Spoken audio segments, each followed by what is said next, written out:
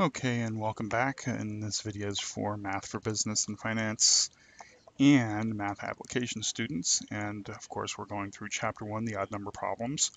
And we are working on, I believe, 169 now.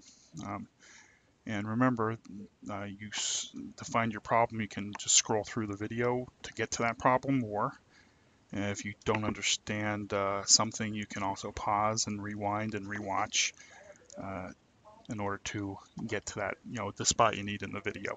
Okay. Anyway, so word problem 1-69. Mo has $900 balance in his checkbook. During the week, Mo wrote the following checks. So he has $900 balance in his checkbook.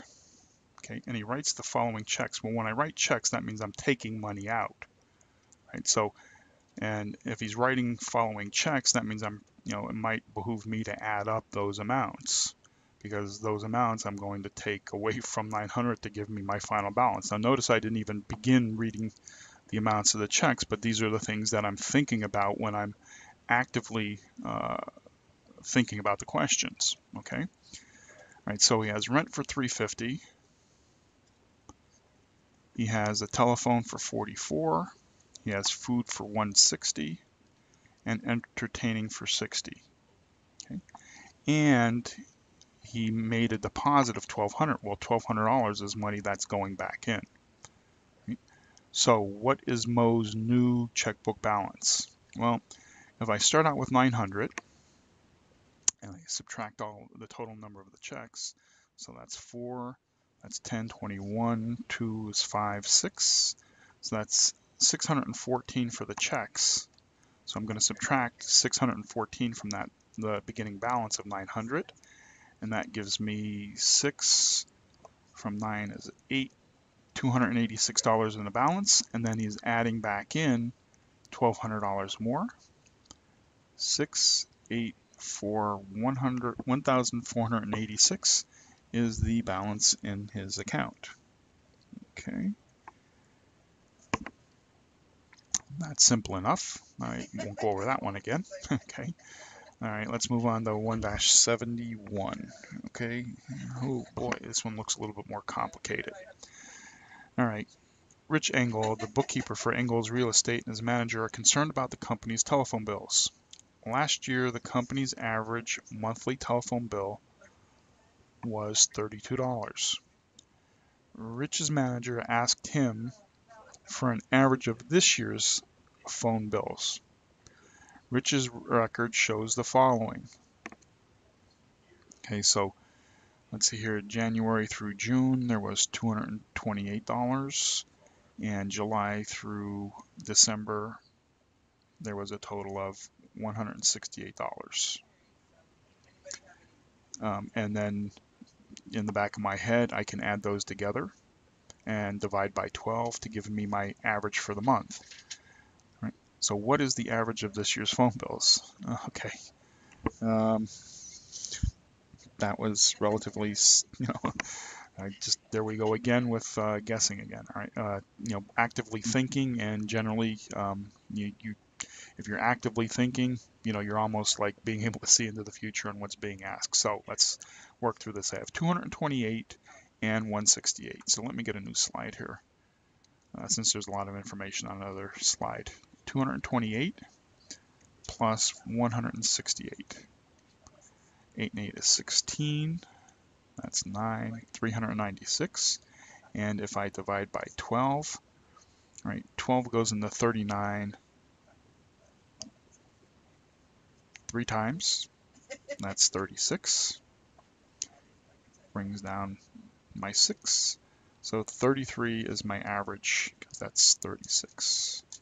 So $33 is the average per month. Okay, let's go back.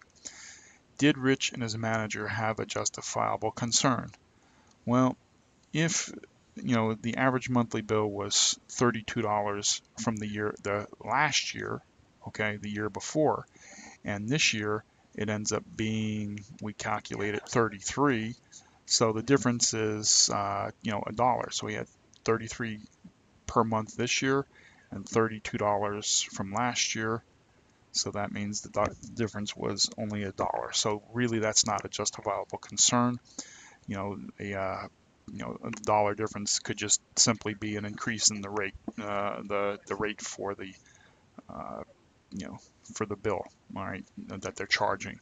Now, if the difference was, say, 63 per month, yeah, then that's a huge jump.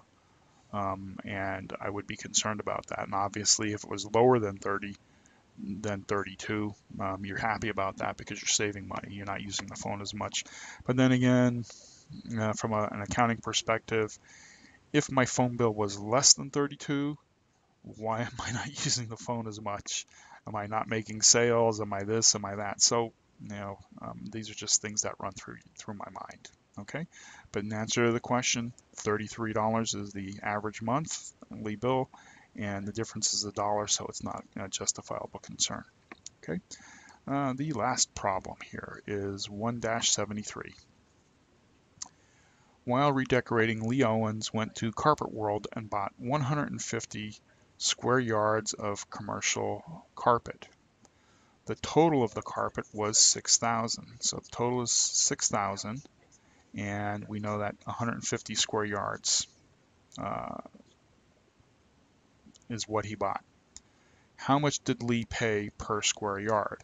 So we're going to divide the 150 into the 6,000, okay, because the total is 6,000 and we're buying 150 square yards, so we want to know the dollar per square yard. So 150 can't go into 6, can't go into 60, goes into 600 4 times. So 4 times 0 is 0, 4 times 5 is 20, 4 times 1 is 4 plus 2 is 6, that's 600. And I bring down the 0, so I end up with $40 per square yard. And that's the answer to that question. Okay. All right, so that was a relatively easy one. All right. I'm not going to belabor the point here. If you have any questions, feel free to telephone and speak with an instructor.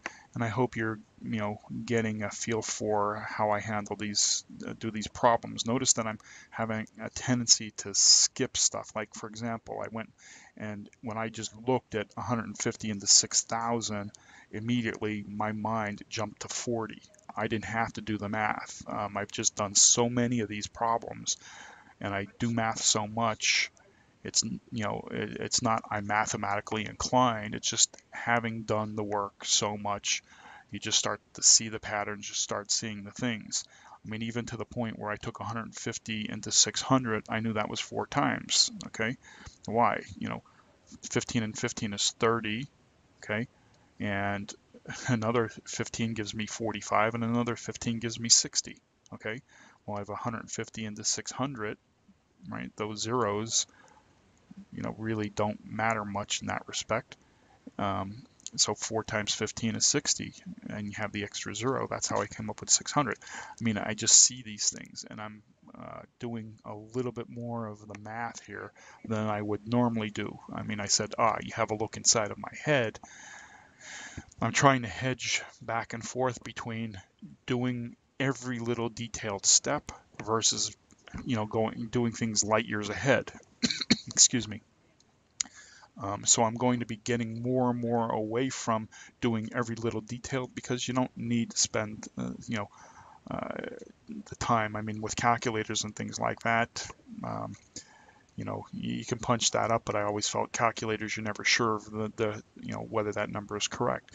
When I'm doing things by hand, I'm internalizing it, and as I internalize it, and I recall it, I don't have as much problem doing math. So anyway, I hope that's a little bit helpful for you, and I'll see you in the next set of videos for, I believe it's the summary practice test. Yep, that'll be the next thing I'll be doing. Okay, have a great day.